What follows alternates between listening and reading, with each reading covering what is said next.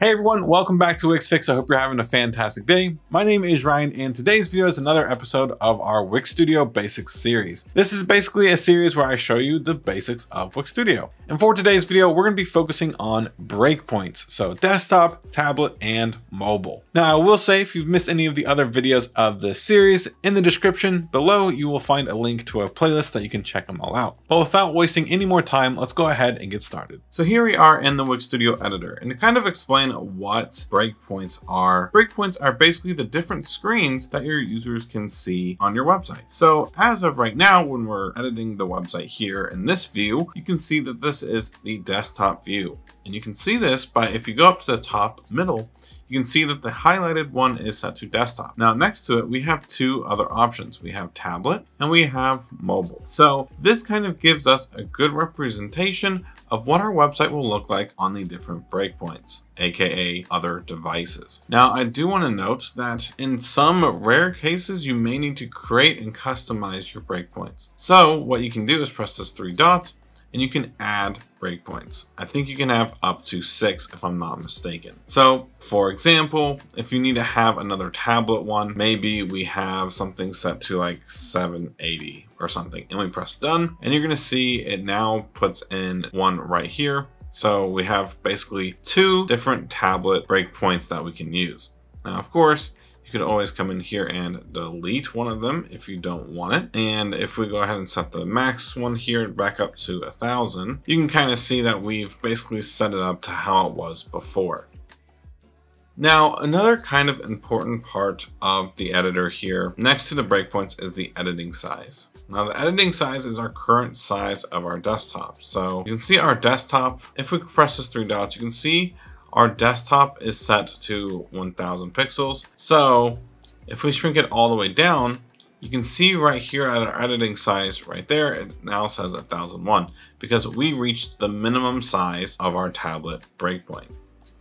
If we go down to tablet, we can see this one goes up to 1000, but it doesn't go smaller than 750. However, the editing size you can see is like in the middle. It's set to 760.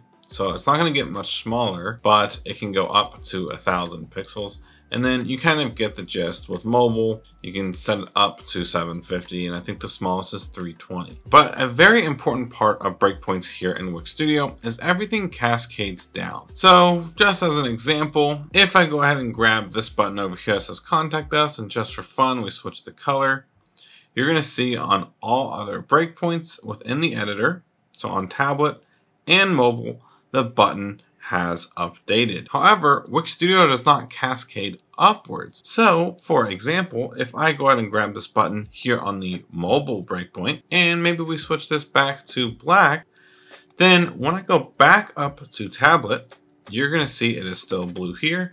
And if I go up to desktop, you're gonna see it's still blue here. So basically anything that you do on a smaller breakpoint will not carry over to the breakpoints above it. Now I will say that sometimes even while you're kind of editing these different breakpoints, sometimes you make a design change on one of your smaller breakpoints that you meant to do on desktop, because again, if you change it here on desktop, then everything will cascade downwards. But if you meant to do it on the breakpoints above it, then you have to repeat your same design steps. And sometimes if it's a lot of design, it can be a little bit annoying. So one thing you can do is, let's say you made the change here on mobile, you can right click on this and say use on all breakpoints. So that means if we go up to the top, go to tablet, and desktop, you're going to see the background of this button has now changed to black. Now, of course, with anything, there's typically exceptions to that. So for example, if I go ahead and add a random SVG shape to my website,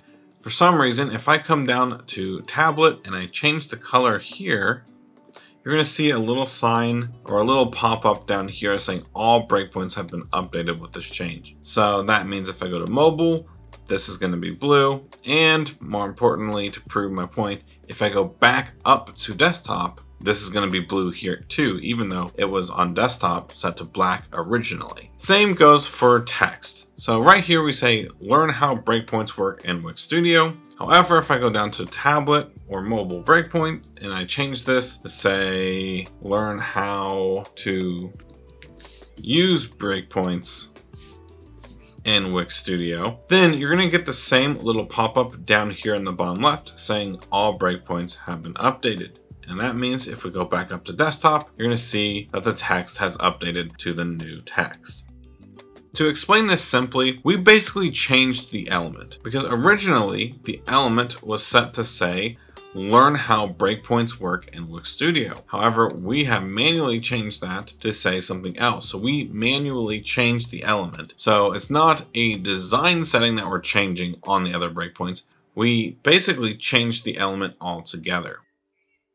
However, with my example with the SVG, we are technically editing the design, so I'm not really sure why it doesn't work with SVGs. Maybe that's just an oversight, and I think if I had to make a guess, there's probably already a support ticket out there, and that's probably going to be fixed at some point. But that is still an important part of today's video. I kind of just wanted to explain that for most part, everything cascades down, and any changes that you make on these other breakpoints, as far as design goes, for the most part, will not cascade back up. And if you have apps installed like Wix Stores or Pro Galleries, Wix Blogs, Wix Booking, some of these apps, sometimes those design settings on other breakpoints cascade upwards too, because again, it's kind of like you're changing the element for all breakpoints. It doesn't always separate your design settings by breakpoints, unfortunately. But again, I do think that is something that they're slowly working on, but they just have so many apps to work through. But that's basically gonna wrap it up for today's video. If you all did enjoy,